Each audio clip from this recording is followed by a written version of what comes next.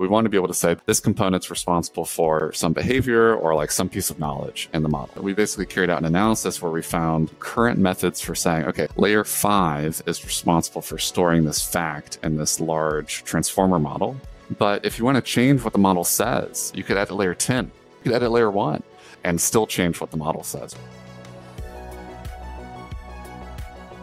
All right, everyone. Welcome to another episode of the TWIML AI podcast. I am your host, Sam Charrington, and today I'm joined by Peter Hase. Peter is a PhD student at the UNC NLP lab at the University of North Carolina. Before we get going, be sure to take a moment to hit that subscribe button wherever you're listening to today's show. Peter, welcome to the podcast. Hi, Sam. Thanks so much for inviting me. I'm happy to be here. I'm excited for our conversation. We're going to be talking broadly about your research interests, which span topics like interpretability, models as belief storage, scalable oversight. Take us to the next level of detail. Tell us about how you think about your research and your research agenda. There really are three areas I'd pick out that we focused on during my PhD research.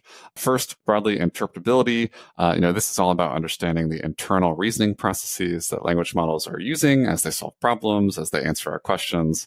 I think this is not only really fascinating, but also really important as we seek to know, can we trust the internal reasoning that's going on in these models? Is it the kind of reasoning that we think is good, and we will generalize in the ways we intend? That's the first area. And then the second, this model editing problem has been, it's gone through kind of a resurgence in popularity since 2020, 2021. It's all about updating individual factual knowledge and beliefs in language models. Also really interesting, also practically important, if not only just to keep language models up to date, there's also other kinds of use cases like deleting things we might not want them to know. And then lastly, another kind of particularly safety-oriented area is this scalable oversight problem, where here we're focused on understanding how can we supervise and how can we evaluate AI systems as they get better and better at solving tasks, to the point where potentially, we might not even know the answers to a problem ourselves, and we still want to be able to supervise a model and steer it in a certain direction, or better calibrate our own trust and like, okay, should I trust, this answer being correct or not? Do you think of the work in the interpretability domain as kind of the most fundamental of the three? In a sense, to the degree you can figure that out, it makes the other two tasks much easier. Oh, it's a good question. Long-term, yes, but in the same sense that neuroscience long-term is like the explanation for everything we do, right? Because it's like, that's how the brain works. It can be so low level, especially if you're thinking about mechanistic interpretability, that if you care about certain safety problems, there can just be other potentially more direct avenues to solving some of these safety problems, or thinking about, properly supervising models. You don't always need to know the individual, underlying mechanism behind every behavior you're interested in steering in a neural network. And in fact, historically, that's not the way it's done, because historically we just set up, here's the objective function that we want to optimize. Here's what we care about. Let's make sure we're optimizing this end-to-end black box system for this objective function, properly. And when we're testing the system, we're actually testing all the cases that we care about. Really the way progress is typically achieved is not by understanding all the little individual internal mechanisms behind everything, even though long-term you might think yes. Fair enough. So talk us through some of the individual projects within interpretability that you've been working on. Yeah, so one in the past couple of years that we put out through some work I did while I was at Google was focused especially on understanding, what do we learn when we say this component in a neural network is responsible for storing this fact. So this is called like knowledge localization or localization and interpretability. We want to be able to say this component, even this neuron in a model, potentially, we might get that granular. This component's responsible for some behavior or like some piece of knowledge in the model that we know the model has. So some of the work we did here, people are really excited about connections between this kind of interpretability research and model editing research. The idea being, okay, you want to edit a fact in a model. Okay, first, you should know where the fact is stored, and then that should help you edit the fact in the model. I still think this is broadly the correct narrative going forward, but we basically carried out an analysis where we found there might have been like a false start in this direction. So we found that some current methods for saying, okay, layer 5 is responsible for storing this fact in this large transformer model. But if you want to change what the model says in response to a question about the fact, you can actually go in and edit a different layer inside the model. You could edit layer 10 instead and still change what the model says. Or you could edit layer 1, even though you're pretty sure the fact was stored at layer 5. So this is, pretty unintuitive in this view that, facts are stored in specific places in neural networks. Stepping back a bit, we're thinking probably that's not exactly the right narrative for how the models work. And in this case, there was a little bit of a disconnection between the interpretability result and the model editing application. Are you saying that you question the fundamental idea that knowledge is stored in a particular place in a complex neural network, but rather it's, distributed more broadly within that network? Well, really, yeah, that's a fair criticism, I think, because previously one of the notions of like why neural networks were successful is the view that there are distributed representations in neural networks, and particularly we know that residual layers, residual connections, were really important for scaling neural networks up, and transformers are built with these kinds of residual layers such that information just tends to flow across the entire network. And each individual layer in a model can add or remove information from what's called a residual stream. The overall system here ends up looking quite different from how you might imagine, a cell or like an engine, like a motor engine working, where like this component has this job and it's both necessary and sufficient for carrying out this function. And if it breaks, then the whole thing definitely breaks. Current transformers don't really work like that, where you can eliminate a component and the system's surprisingly robust. You can add noise and the system might still be surprisingly robust. Yeah, as much as the parallels between neural networks and the brain are, sometimes overplayed, that is a parallel, right? There is information or capability that's localized, but we've also seen that the brain can compensate if a particular area is damaged in some way. Yeah, that's an interesting connection for sure. Yeah, and in fact, even some research is really leaning into this localization angle, and asking the question, well, maybe the information isn't localized by default, but maybe we can encourage it to be more localized. So that way, we build a system that better resembles other more mechanical systems we're used to working with, and so maybe it'll actually be easier to go in and edit the system's behavior once we've designed it to be more editable to begin with. And so when you talk about localization, what's the granularity that you looked at? Are you looking at, particular weights or activations or, modules or layers as a whole? How far did you go with that? Yeah, we went down to the layer level, thinking about specific, the outputs of specific, in this case, MLP or attention layers in a transformer, which, is I would say a very intermediate level of granularity. You can go all the way down to the neuron. There's been a lot of research showing that the neuron isn't necessarily the right unit of analysis, but there's something that's called like a direction and latent space, or kind of a latent direction or a feature direction that is more so like the right unit. And that is closely related to just the outputs of the layers themselves. The more granular you get, kind of the bigger the search space becomes. So when you're talking about knocking out, doing a kind of causal intervention on a layer versus a neuron, your model might only have 30 layers. It's going to have maybe 30 times 1,000 or 30 times 4,000 or more neurons.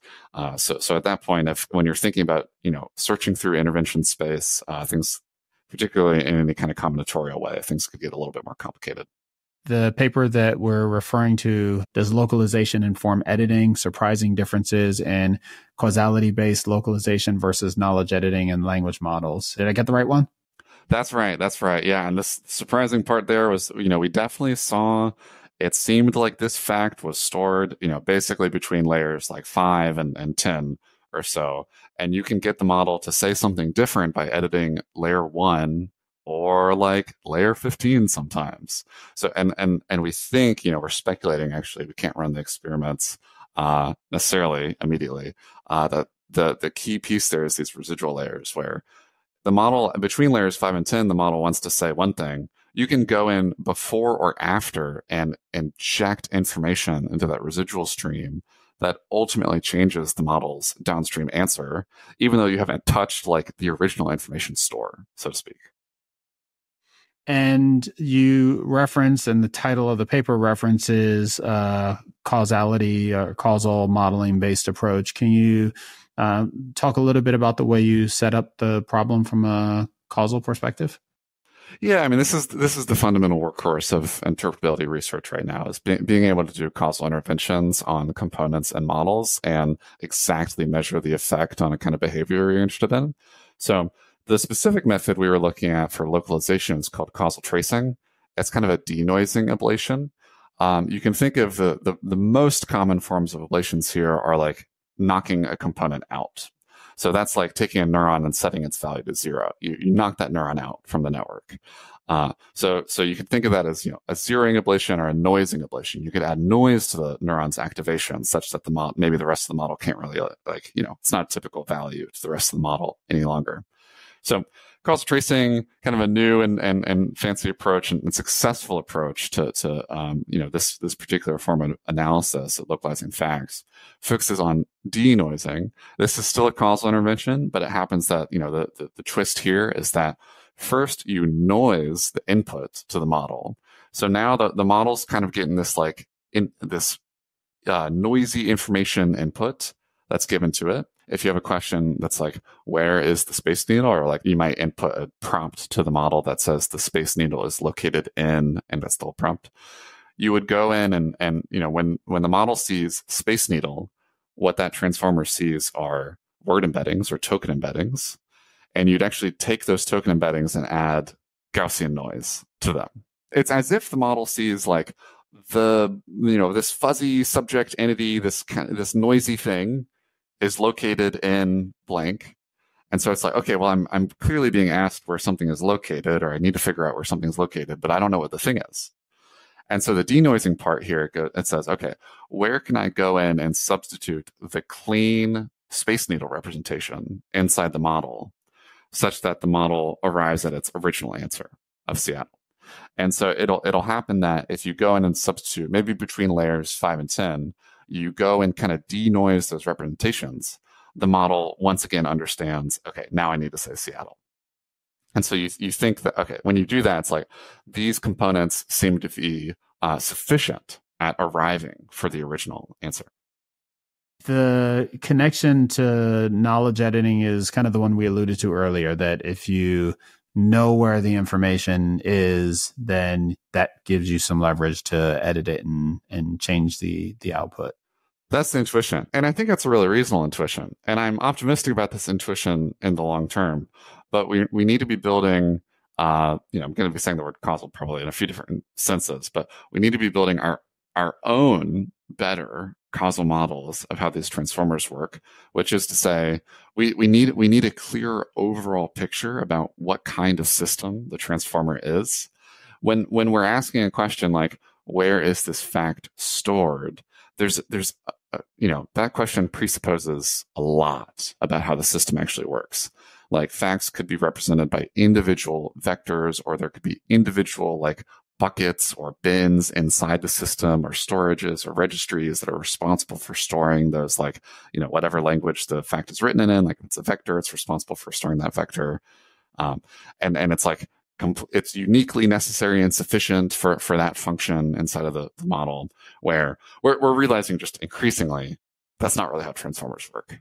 So we actually need to figure out, okay, what are the questions we're supposed to be asking such that we can get like a sensible answer. The second broad area of research interest for you is model editing, and that the implication is that, knowing how things are represented or knowing where a particular piece of knowledge sits in a model is not the only way to do it. And there are other ways to do it. And you're looking at some of those other ways. Tell us a little bit more about how you've approached that area. Absolutely. And the other ways are really more traditional, because traditionally how machine learning has worked is you treat your model, your neural network, at least deep learning, as a black box end-to-end differentiable function. And the way that you train your neural network to do something you want it to do is you give it data and you write down an objective function and you optimize the objective function such that the final system is just better at being able to give you the outputs you want for the inputs that you're giving it. And so this is exactly a recipe you can follow with updating, for instance, factual information in models. So if it happens that some of the most common examples are like sports players, professional athletes get traded between teams all the time. Now we need to update, this player plays on this team and this player plays on this team and this language model. We don't, this language model costs between $10 million and $100 million. We don't know. It's all proprietary to train. But when we want to update this fact and the model, just traditionally, the way you would do that is you say, okay, well, here are a bunch of questions that involve that knowledge. And, we want to, rather than the model saying the name of the old team, we want the model to say the name of the new team. So let's just train the model to do that. And this is exact. You use the off-the-shelf optimizers that have been a ton of work has gone into making these optimizers really well suited to the architectures we have and the kind of data distributions we have. You don't necessarily need to know anything about the internal mechanism that the model's using to get the answer correct. It's just black box optimization. And so when you say train, meaning, training with the new questions and answers, are you referring to, pre-training or ground up training, or are you referring to fine tuning? Really more of a fine tuning step. You'd be working with a pre-trained model, and the part where you're updating it is doing just a little bit of last tweaking of the way. It's just a little bit of fine tuning to be able to update that knowledge inside the model. Another area where this desire to edit comes up is in the case of, models that have factual data that you want to delete. I'm thinking in particular of more visual models that have information, about an artist, and that artist wants to be taken out of the model. Same broad problem, like you don't want to have to retrain the model.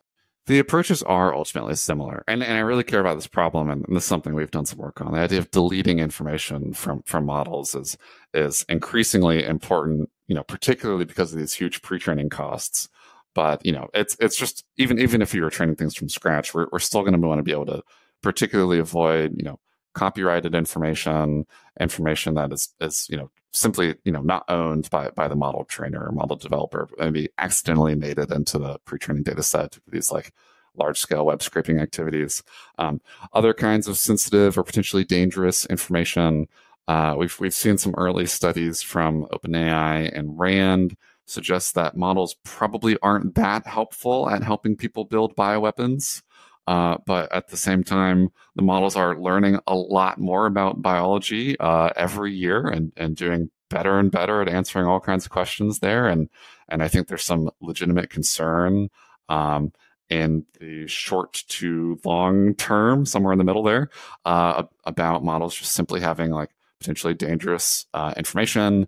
And, the other half of that obviously is being able to explain it really well to people if they're jailbroken or if they're, in this kind of chatbot form. So I really care, I think this deletion problem is just pretty critical going forward.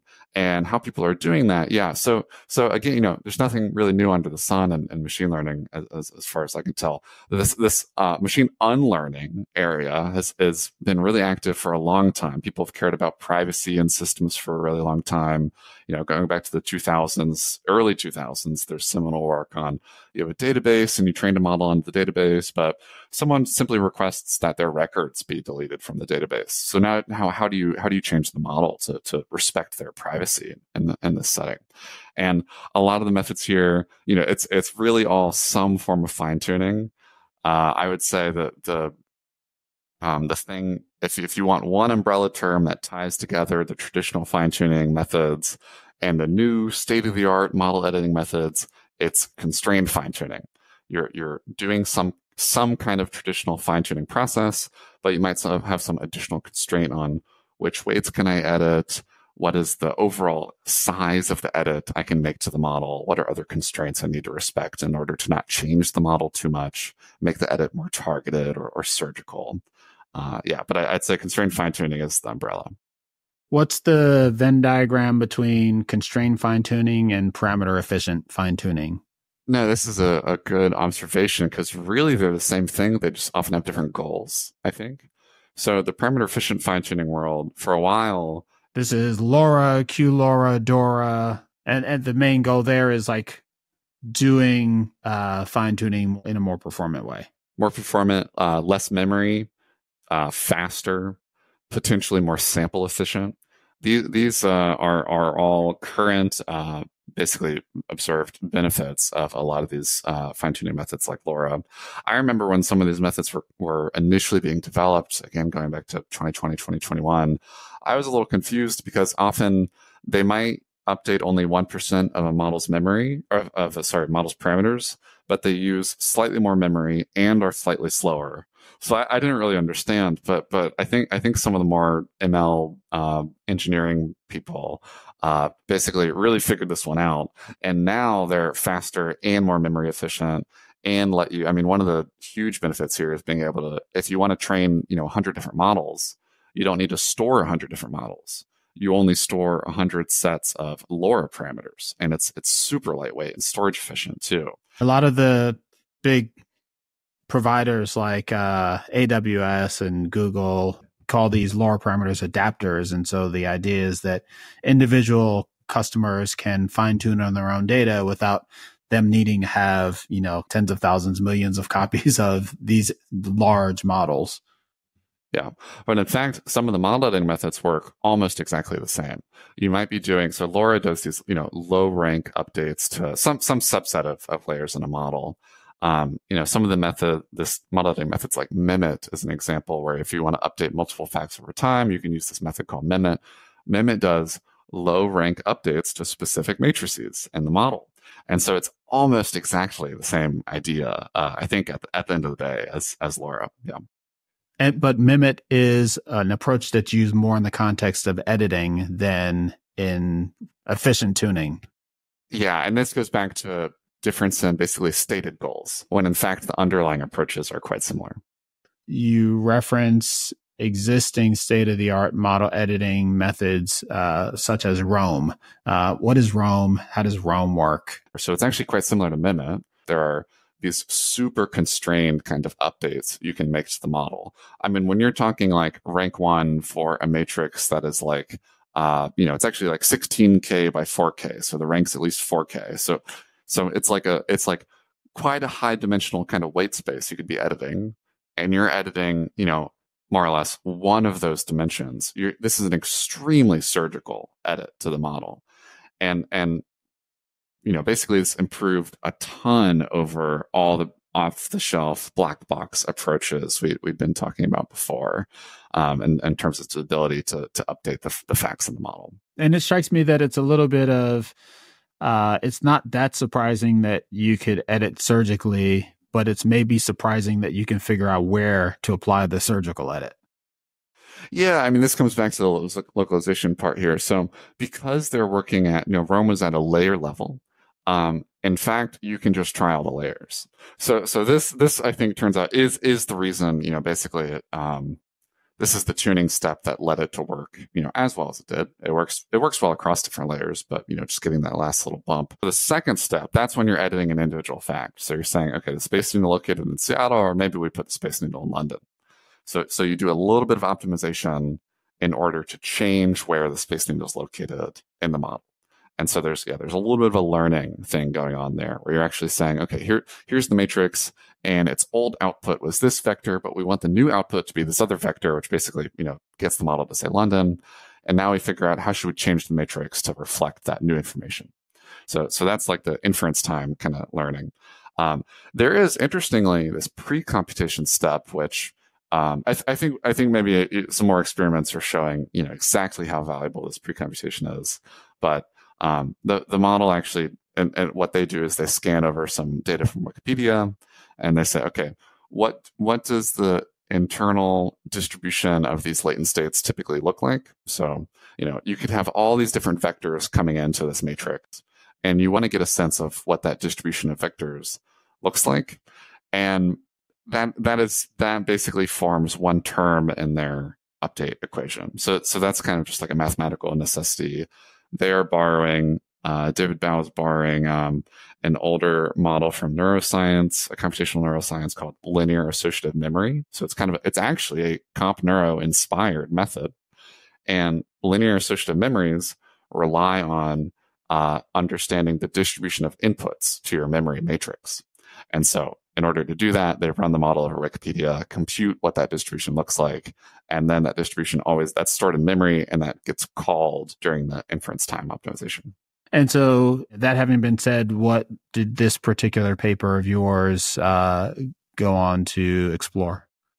Yeah, so on the practical side here, we are adapting these model editing methods not for just really the predominant way these things have been used and tested too is, so let's say we know where the Space Needle is. Let's change it from Seattle to London.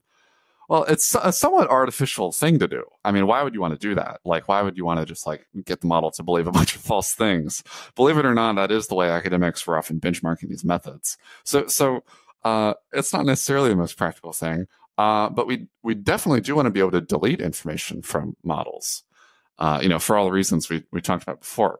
So, the very first thing we did was just change the problem and say, okay, let's think about deleting all these pieces of factual information from the model. Like, they're not exactly the kinds of dangerous information we care about ultimately.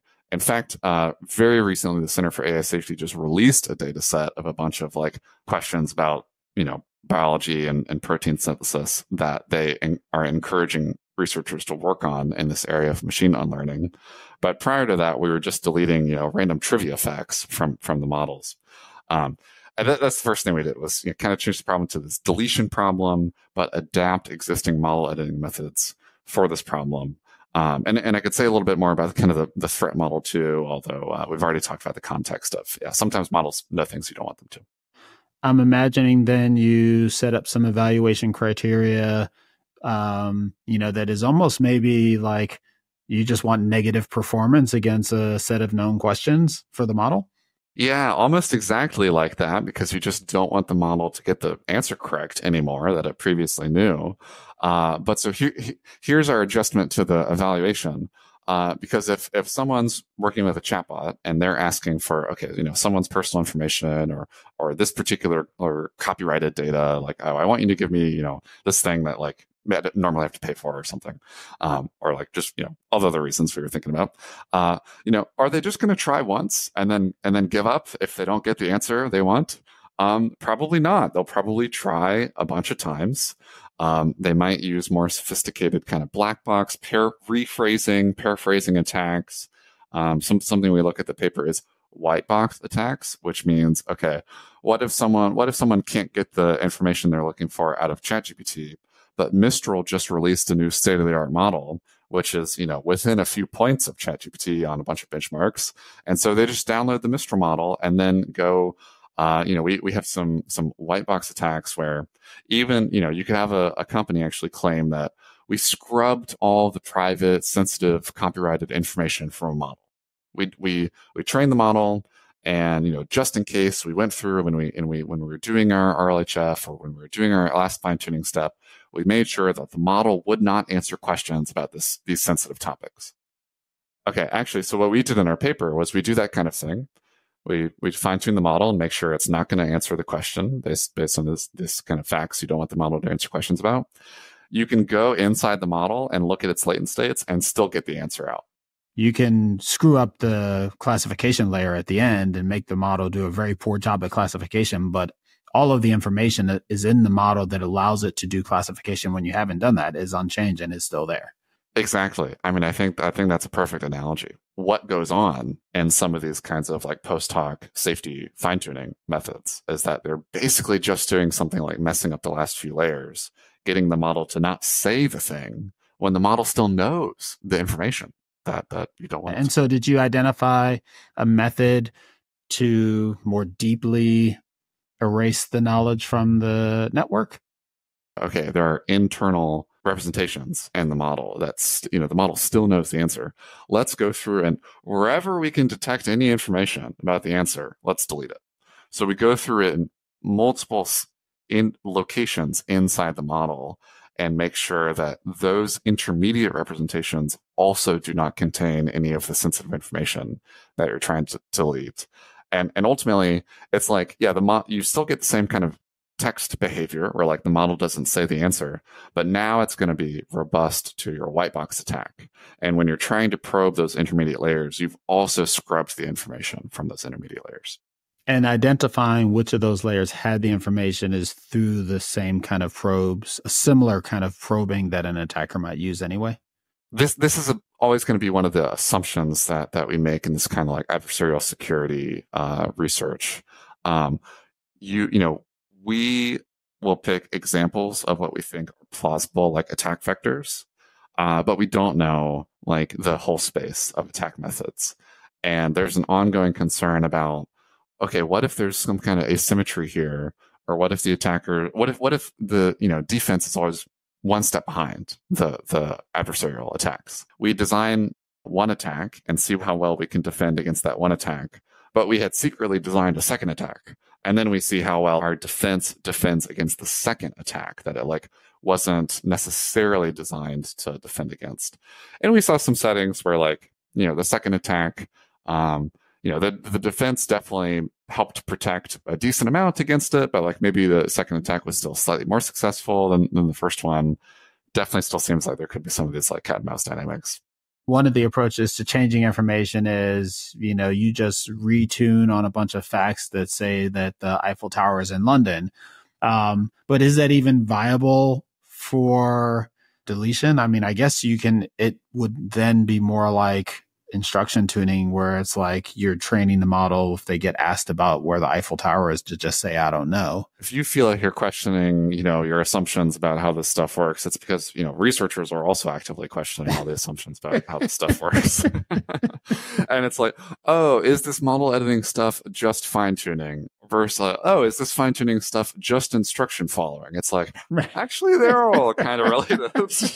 Okay, fair. I appreciate that. And yeah, it's very gracious. Yeah. The goal is that there's a question, and we don't want the model to say the answer to the question. And so, yeah, a lot of these methods do look like getting some data, getting some example questions, and doing some optimization. But again, it's this constrained fine tuning. Constrained fine tuning is the optimization in order to say, for all these questions, don't say the answer. But this is something that we characterize just as black box defense, because you're just getting it to not say the answer. That approach is not sufficiently safe if the model weights are public. Because if the model weights are public, then people can do white box attacks. And that's something we show, where if someone's able to go and download your Llama or your Mistral, you can claim you did safety fine tuning. You can claim you deleted something. But unless you use a method more like one we pitch, where you're trying to delete that information everywhere inside the model, you really might not be prepared for those white box attacks. And there's still one last ongoing concern about cat and mouse dynamics. So yeah, you used this one kind of deletion method, but what if there's a new extraction probe that someone develops? So like you weren't quite prepared for it. Let's switch gears a little bit and talk about one last paper and research area. And this is the work in scalable oversight, which you kind of characterize as safety. It seems, a bit different from the other two areas, which seem tightly related. Is that fair characterization? So let me set up the problem first, which is, so we have data distributions like, and by that I mean, basically benchmarks, or you can think of MMLU. So this is a popular benchmark for language models. It tests how much they know about a bunch of other different individual kind of domains of human knowledge. You can think there's like grade school, high school level math questions in there, and then there's like law questions and like medicine and questions in there too. And so it's expensive to collect these data sets. You actually have to hire, experts in a sense, for sure, like people with law degrees or people with like at least like a bachelor's and chemistry to answer your college level chemistry test questions. And you hire multiple of these people because you get multiple people to try to answer the questions. And then you see, okay, like, does everyone agree on what the answer is? If they do, great, we trust it more. So people are, you want to be able to do at least a little bit of fine tuning to be able to take a language model and like tailor it to a setting like this. We know that actually, surprisingly, pre-trained models are often pretty good at just answering these kinds of domain-specific questions. You can take a pre-trained model that hasn't gone through any RLHF or any fine-tuning and just use it to answer these questions, and it might get like 45% accuracy or 50% accuracy.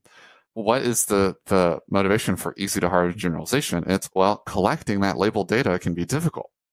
You need people with law degrees. You need people with college degrees.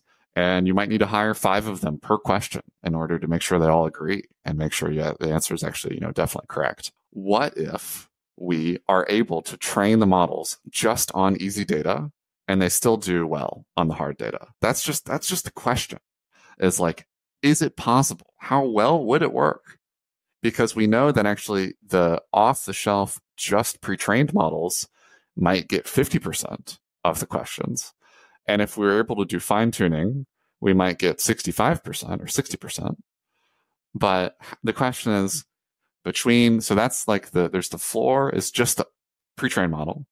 And the ceiling, like the Oracle ceiling, is you were able to fine-tune on hard questions with true labels, correctly labeled data. And then basically the thing we test in the paper is, what if you just have easy data? What if you don't have college level chemistry questions, but what if you have high school chemistry questions?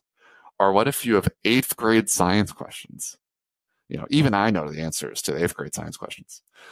What if you could give that training data to the model? How well would it do? How much of that performance gap would be recovered by that kind of process? And you've got these structured data sets at each of these levels, so you can kind of successively go back further and see what, how much advantage you give up by going further and further from the level, the target level. Exactly. This is made possible by having a lot of metadata. And some of the biggest hardness gaps we measure are going all the way from 3rd grade level science questions to college level STEM questions. And the fun and surprising result we get there is that you can train a model on the 3rd grade questions, and it does generalize better to the college level questions. We still see actually positive, easy to hard transfer going from 3rd grade to college. When you characterize it as, 3rd grade, 4th grade, nth grade, college, I think we all can kind of intuitively relate to the idea of hardness, but the paper does even ask this question, like, do we really know how to measure hardness, and are there different approaches? Talk a little bit about what you saw there. Absolutely, yeah. So I definitely want to highlight here that our study here I see as totally the tip of the iceberg into this kind of question of easy to hard generalization, because we are using existing data sets with existing intuitive notions of hardness, like grade level. A few of the other things we look at: how long a question is, how long an answer is to a question. We have some math problems where people write down the intermediate steps to reach the answer. And we say, okay, problems with more intermediate steps must be harder. There are questions that are just factual recall questions. And then there are questions that are like analyze an argument questions. And so, cognitive scientists say that analyzing an argument is more cognitively complicated and more difficult than just retrieving some trivia. Like, oh, I heard in class that water freezes at this temperature. What I hear you getting at is that even if we could define hardness, it's not a single dimension. A question, characterizing it by a single gradient of hardness is probably losing some information. There's hardness from a reasoning perspective, hardness from a language perspective. I think that's a great way to describe it. Yeah. Yeah. If you want to boil it back down to one ultimate thing we care about, I think it's labeling difficulty. It's, can we get the correct answer to that question in our data set? If you're concerned about, is the model helpful in this domain, even when I can't label data for it, it's about labeling difficulty. What did you find in terms of the relationships between easy to hard generalization and model scale? When we looked at scale, and what we did was we had models, which are all open source, between 7 billion parameters and 70 billion parameters. When we're looking at our main metrics of success here, which is performance gap recovered, how effective is that easy supervision as a fraction of the hard supervision's effectiveness, it was consistent across model scale, which was really interesting to us. So the 7B model, when we were looking at a setting like NMLU, the high school data was 99% as effective as the college data at the 7B model level. And then at the 7D billion parameter model level, it was also basically 99% as effective. I guess one interpretation could be if you're using pre-trained models without any instruction tuning, you're just doing instruction tuning. Like you're teaching the model like about human questions and answers. Did you compare to non-domain specific instruction tuned models? Yeah. So I think the phrase that I like best here is task specification. What is the task that I'm supposed to be? I'm getting 4 examples in my prompt, or I was fine tuned on a small data set.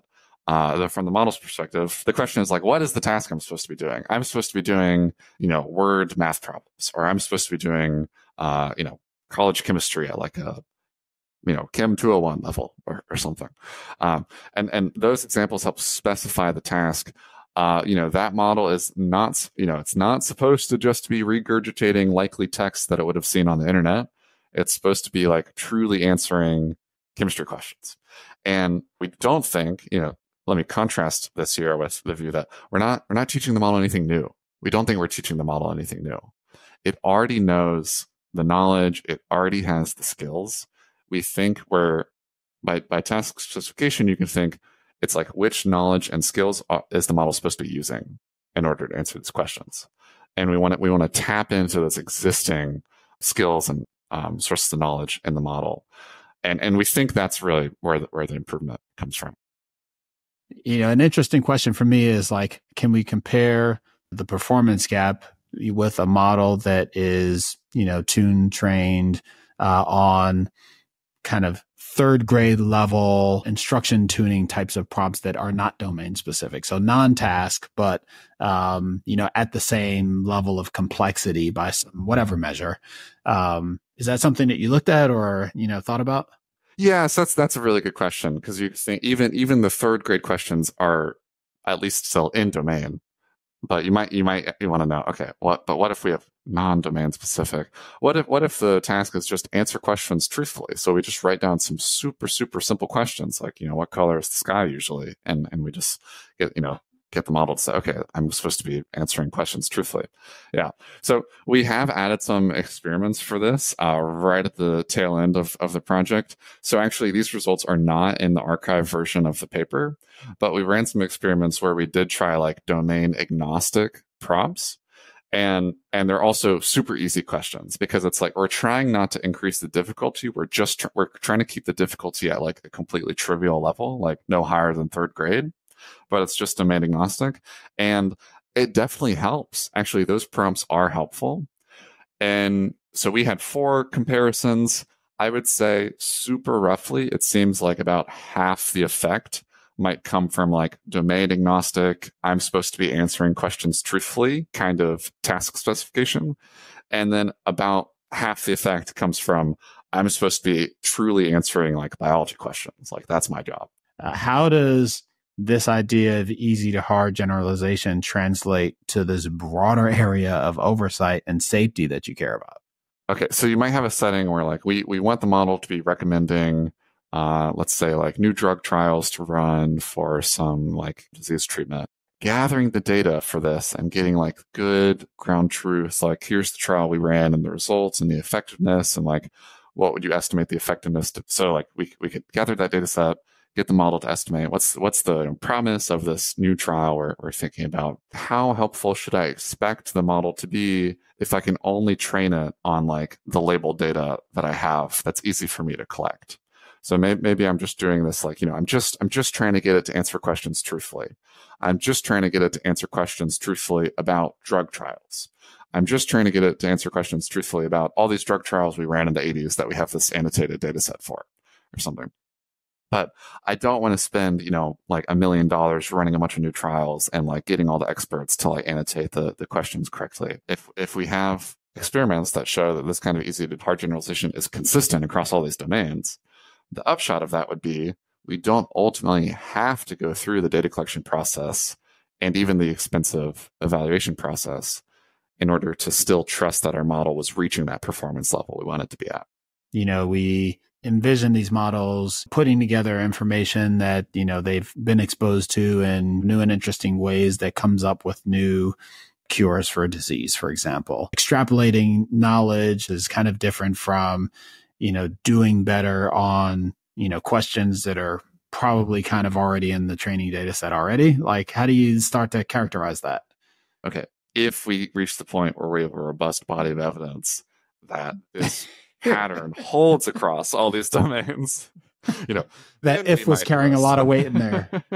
Oh yeah, absolutely. Like I said, totally. I mean, when we're looking at this problem, totally tip of the iceberg. I mean, so our paper came out maybe a month after OpenAI put out a paper on very similar topic. They're looking at a slightly different framing, which weak to strong generalization, but then they also have a couple experiments where they adopt the same kind of easy to hard setup. So yeah, I mean, I would say with current LLMs and using different notions of easy and hardness that I think we will care about in the future, there might be 2 papers on this right now. I mean, all of our work is certainly building on a ton of existing work in understanding hardness in NLP data sets, compositional generalization, learning from noisy labels, and so on, and domain shift. Of course, there's a lot of relevant prior work out there, but in terms of like calibrating our views about LLM usefulness in these settings, there might be like 2 studies on this. So definitely just need more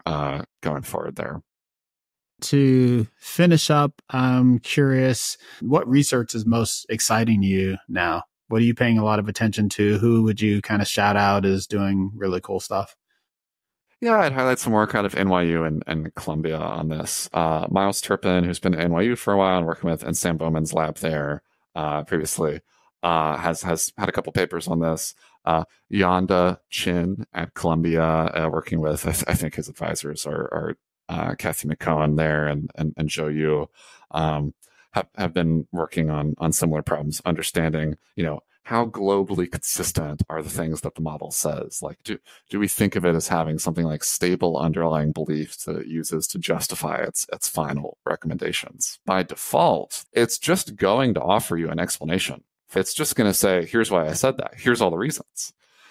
And we know for a fact that those explanations misrepresent how the model arrived at the answer.